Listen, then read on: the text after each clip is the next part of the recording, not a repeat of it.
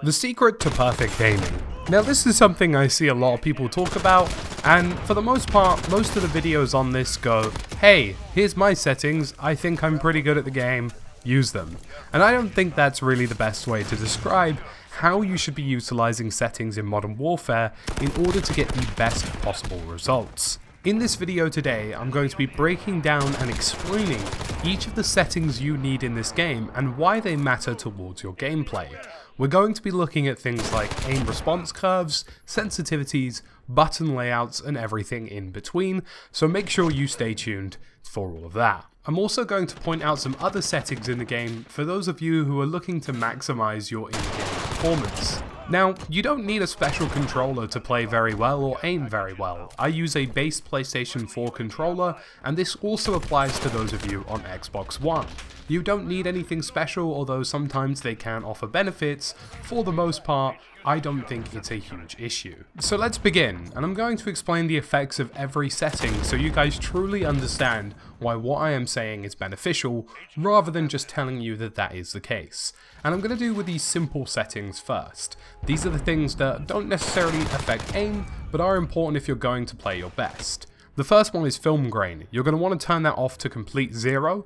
Film grain tends to actually kind of change the pixelation you see on screen and actually makes it harder to see targets in some instances. Alongside that, you're going to want to turn off weapon motion blur and world motion blur. Motion blur actually makes it harder to see enemies when you're moving fast. If you're moving fast to the left and right, you want to be able to see the character models of enemies rather than having them blurred. For the smoothness of the game. In terms of practicality, it works out much better if you turn this setting off completely. And now let's dive into the aiming settings. This is the secret to perfect aim, and there are multiple settings in this that we need to delve into. The first one is relatively simple, but I don't think it occurs to most people. I always use L1 and R1 to shoot over the triggers. Now the reason I do this is because with the triggers there is a spring-based retention delay.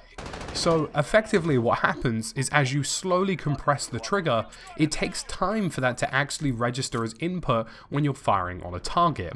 L1 and R1 however are instantaneous clicks. There is no retention, there's no delay, and there is nothing stopping you from making the impact you're looking for. So if you've ever felt as though you're feeling just a little bit sluggish, changing to this can help a lot.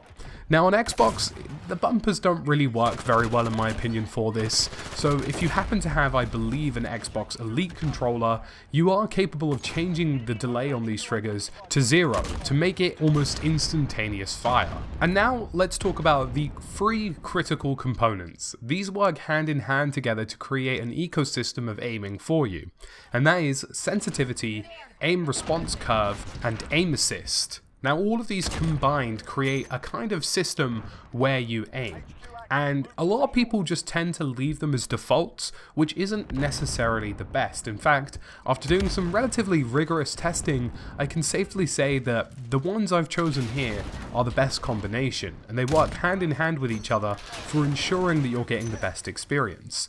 Now, when you're playing on console and playing with a controller, for the most part, the aim assist is doing a decent percentage of majority of work.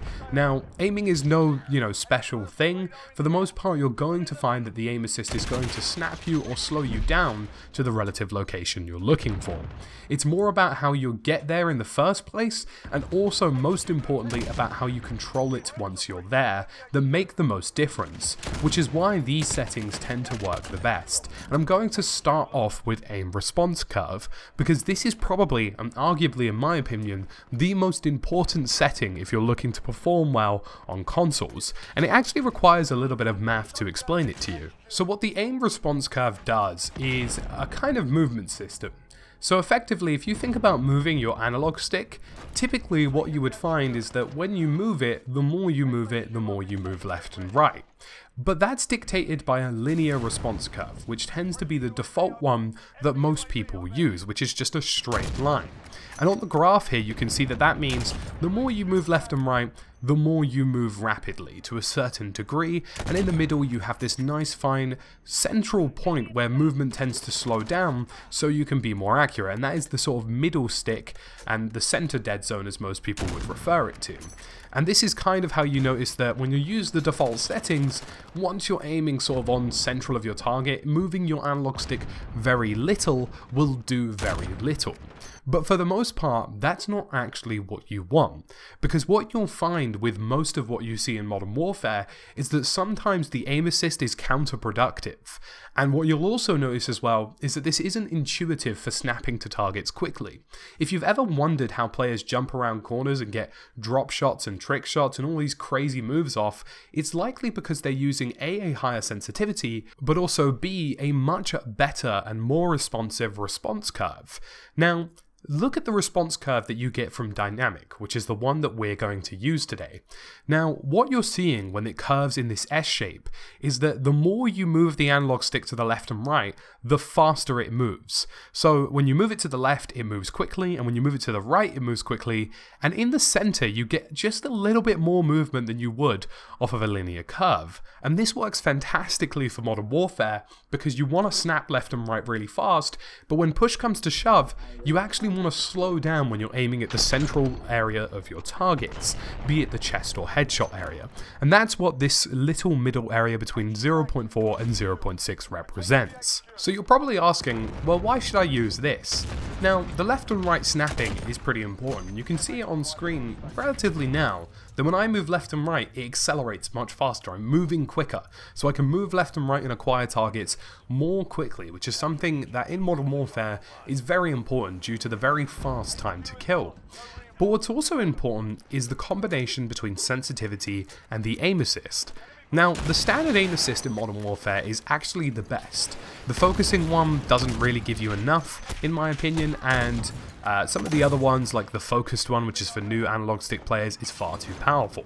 But the standard one is the perfect trade-off between being able to move between targets but not having your gunplay slowed down completely. There is only one downside to the standard aim assist, and that is once you start firing, for the most part, sometimes it feels as though you can't direct your bullets well enough or the recoil control isn't strong enough. Now, if I go back to the chart here on the response curve, you can see that's because when it comes to the middle on linear, you get very little movement, and because of that, you're often at the mercy of your weapon's recoil, or you can't get that perfect headshot that you were looking for. But the dynamic one in comparison has a much steeper incline, meaning that you can, even with those smaller movements, resist a weapon recoil much better, and more importantly, it means that you can move around your target's central mass and headshots regions much better as well. So when you combine these two elements together, you're getting rid of the trade-off and downside to standard aim assist. You're getting the best of both worlds. And now let's talk about sensitivity. Now, sensitivity is something that I would always recommend being very high. Now, the reason I say this is because you don't want it to be too high to the point where aiming becomes a task, and you don't want to be too low so that you can't snap to targets fast enough. And I think lots of people aren't willing to use higher sensitivities because they're not used to it, or more importantly, they aren't willing to give it a go. I'd say about 3 to 5 games is all you need to get used to it. So for me, sensitivity is best at 16.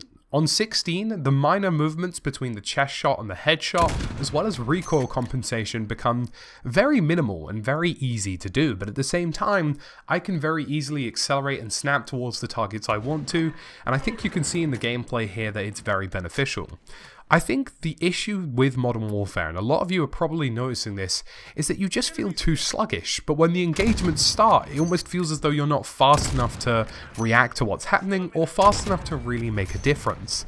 Now, with these changes, I think you can create some of the best gameplay on a controller humanly possible, and I highly recommend using the dynamic response curve alongside 16 sensitivity with a standard aiming assist ratio. All of this combined together creates the perfect ecosystem to nail all of the headshots you could possibly want, and when you combine it with the fact that headshots do double damage and the stability and options you have with this playset, you effectively get the perfect system. I think these are the settings that I will continue to use for the rest of this game. I don't see that changing, and I hope the explanations you've seen in this video give you an actual reason and mathematical reason to some degree as to why you should bother doing this. I'd like to give a quick shout out to Canada Churro on Reddit, who's linked below, for plotting this graph. It's very effective and explains the response curves really well. Now, I hope everything you've seen here today makes you use these settings. I highly recommend just trying it. Give it 5 to 10 games. Get used to it and take your time. And I really do firmly believe that this is the best you get in Modern Warfare. So folks, that's about it from me today, the Tactical Brit. Thank you for watching, and I'll see you again soon in another video.